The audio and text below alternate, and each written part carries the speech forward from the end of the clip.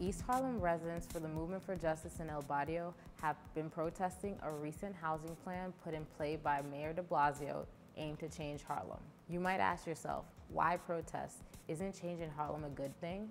Well, that's the thing. You have to ask, change for whom? The movement has been meeting and analyzing a plan since its inception, even though de Blasio has pushed for the plan as an affordable housing plan.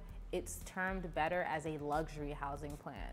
De Blasio defines affordable as an income between $46,620 and $62,150 for a family of 3, when the median family income in East Harlem for a family of 4 is $33,600.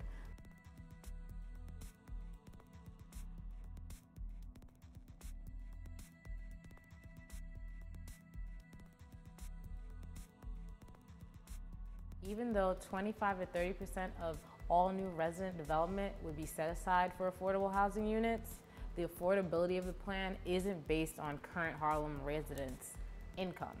The rent of the remaining units, up to 75%, would be determined by their real estate developer's discretion, aka market rate. That means it's gonna be high, extremely high, and will raise the general cost of living in the neighborhood.